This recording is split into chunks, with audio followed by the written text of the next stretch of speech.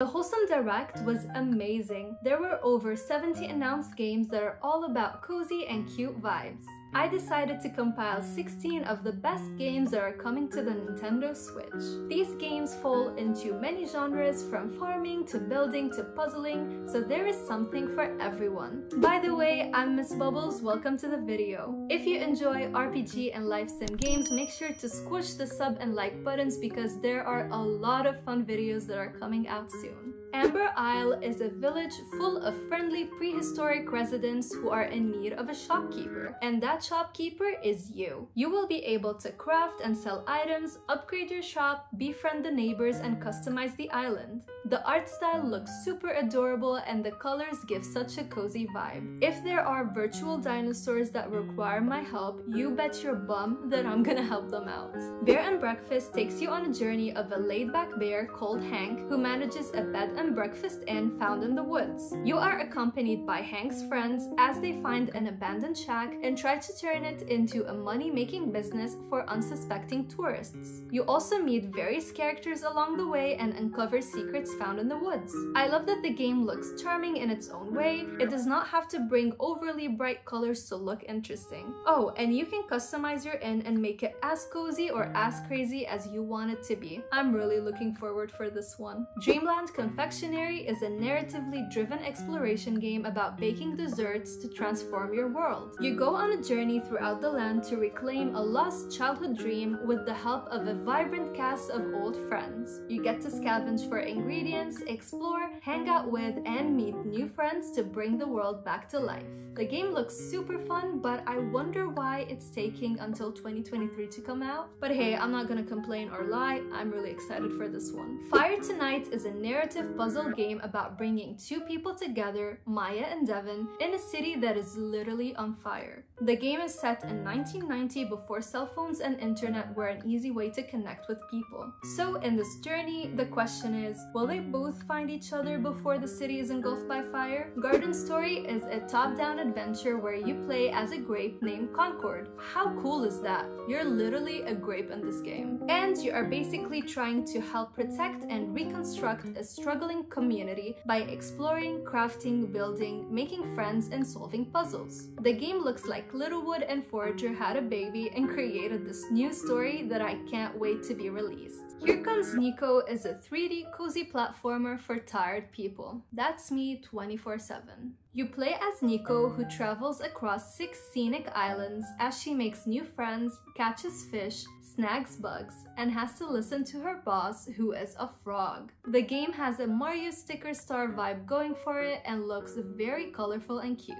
Kreature Kind is a wholesome card battler deck builder game about helping monsters. There is no killing in this title. The heroes have found magic swords which help enhance their abilities. And these heroes are really good with abilities like hugging, listening, and sharing memories. How cute is that? The campaign is story-focused and emphasizes the need for love and kindness in the world. I'm usually not too fond of card games, but this one definitely looks like a cute one that I surely do want to try. In Kokopa's Atlas, you play as Kokopa, a clumsy but wannabe hero that is traversing a procedurally generated planet that he crashed into.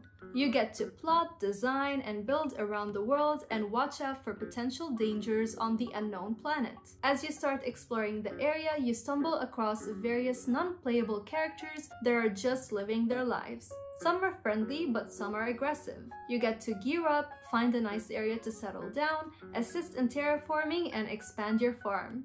This game gave me Kataria Fables vibes and it looks very adorable. Letters is a hand-drawn pixelated word puzzle game that takes you back to the 1990s.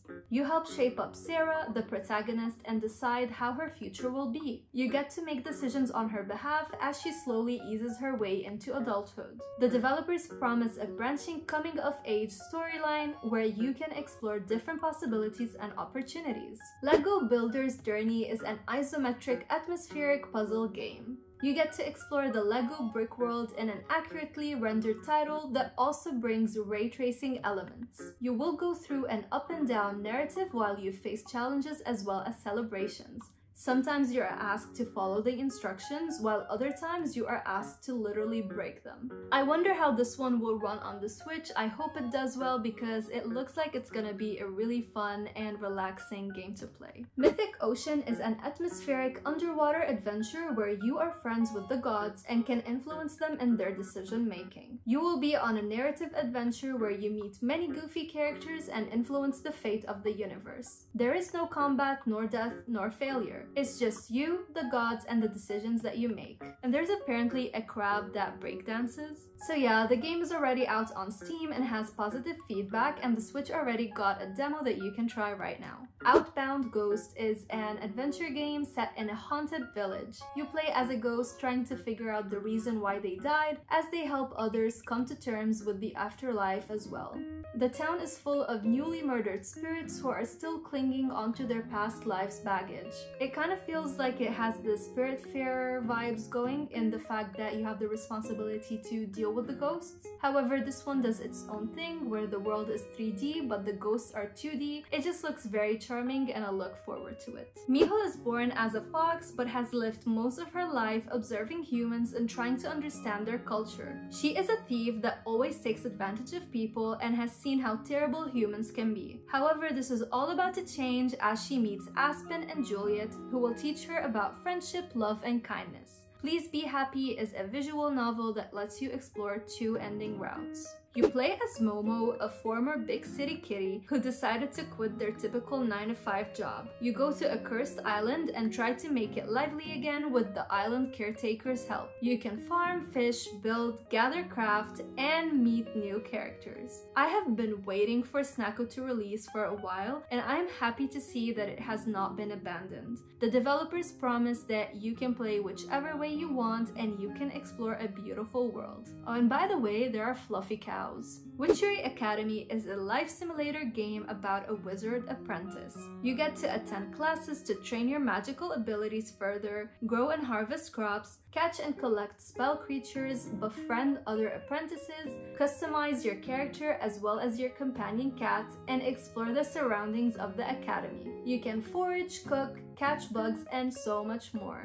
This one, I got my hawk bubbly eyes on. I really want to play this one. I've been waiting for a game that is all about being a witch, and yeah, just give me the game please and thank you. We Are OFK is an interactive making of the band game all about dreaming, dating, and paying rent in LA. The game offers fully voice-acted interactive dialogue where you experience 5 episodes of the animated series. The members will argue over song lyrics, send sad texts, go through heartbreak, and so much more. I've never played or experienced something like this, but I think I might give it a try and see how the story will shape up. Let's talk in the comment section and let me know which game has caught your eye. You could have been doing anything, but you chose to spend some wholesome time with me, and that is really awesome. All I want to say is remember to stay bubbly, stay positive, and I will see you in the next one. Bye!